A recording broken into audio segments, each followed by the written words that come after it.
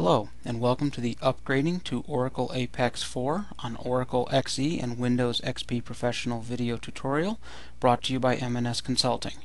On the screen is a list of assumptions and requirements for this tutorial, as well as the location of a full in-depth article which covers more information than is presented here in this video. You will need about 800 megabytes of hard disk space for the base installation and upgrade of Apex 4. To begin, what we need to do is we need to open our File Explorer, and we need to create a directory that we're going to extract to. So I highlight the base of where I want to go File, New, Folder. I'm going to call this Apex 40 and hit Enter. We're then going to go to where we downloaded the Apex software to. I'm going to right click on it and choose Extract Files. I'm using WinRAR on this machine. You can use WinZip, WinAce, or the built-in Windows file extractor. Then I want to point it at the Apex 40 directory and go ahead and tell it to extract. It will automatically create its own subdirectory, which it's supposed to, and go from there. We fast forwarded through time-consuming parts of this. When it's all done, we can then close the File Explorer and we're ready to install this. So we're going to start by going Start, Run, typing in CMD, hitting Enter. This brings us to a command box. We're then going to navigate to our working directory. In this case, it's Apex 40 / Apex.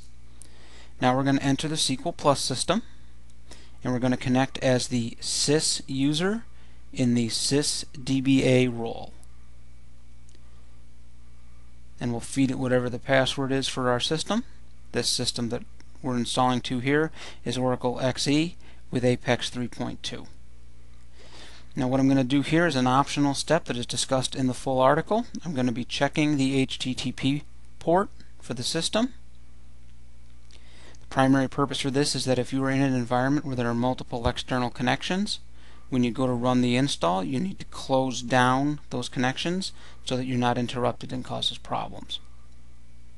That's discussed the exact procedures in the full article. Next thing we're going to do is we're actually going to install Apex 40. We're going to be installing it in a developer's environment mode. So we're going to type in the command, and then we're going to feed it its parameters, which are discussed more in depth on the website with the full article. And then once we get that in, we're going to let it run here. Apex 40 has a significant number of improvements to its existing features, as well as new features and changes to the graphic interface. Its installation process is a little more involved than it was in Apex 3.2, so we recommend you go through the full article once or twice before you try this. And we're just going to let this scroll a little bit here. Actual time to actually run this part of the installation on this machine that this was recorded on was about 22 to 25 minutes. We've obviously skipped over quite a bit of that.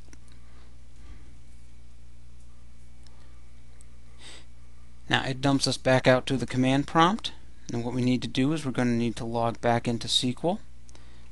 Now the first thing that we may need to do is, if we stopped any of these processes, we'll need to restart them, which you can do through the Start Programs menu. But the other thing is that if this were a new installation or a change from a development environment to a runtime environment, we would need to change the password. But since this is an upgrade, we don't need to. So we're going to re-log into SQL+ using the sys user in the sysdba role. And now we're going to run the command that will update our image directory. And I'm talking faster than I'm typing. I apologize for that.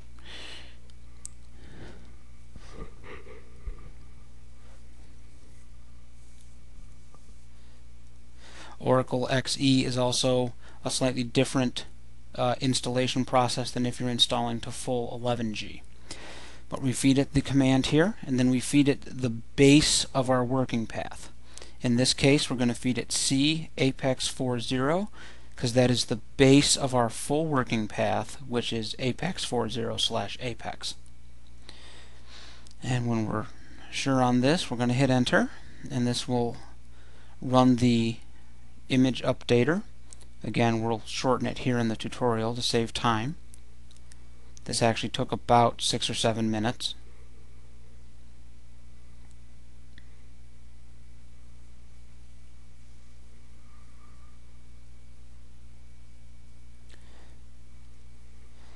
And then once this is done, we are going to do what we did initially before we started this whole process, and that is we're going to verify the HTTP port that the system thinks it's using.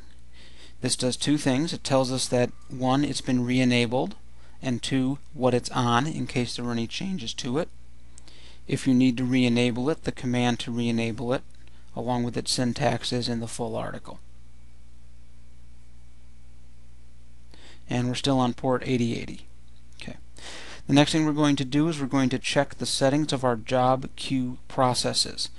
The transactional support, as well as certain aspects of the SQL scripts in Apex 4, do require the job queue processes to be set properly. In this case, it's set to 4.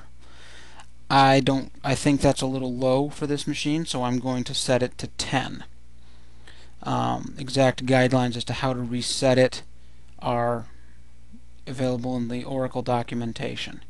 So we'll type in the command here. I goofed it up once, too many S's, so I'll type it in properly and go from there.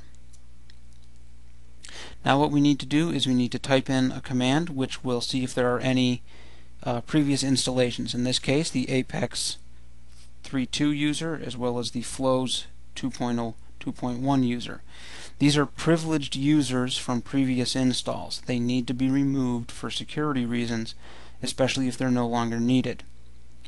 The exact code that operates that is in the full article.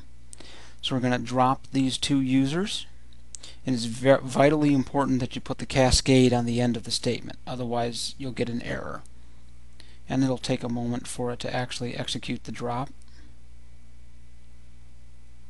Okay, we dropped that user, and now we will type it in again to drop the other user.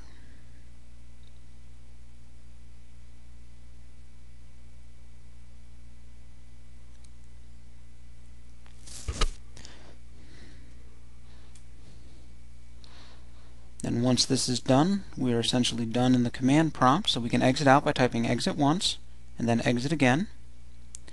And now we're going to go test to see that it was actually installed right. So we're going to go Start, All Programs,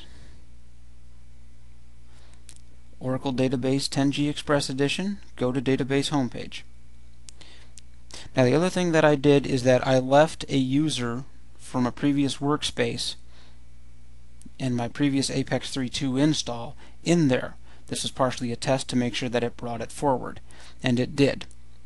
My workspace for that user was ms_test, and my username was Kevin. So I'm going to punch in my password and hit login. This will tell me that not only did it do the upgrade, but it brought my other users forward.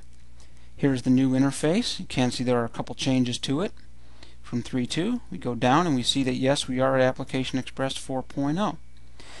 That concludes this tutorial for upgrading to Application Express 4.0 on Oracle XE on Windows XP Pro. We hope you found this tutorial useful. Thank you.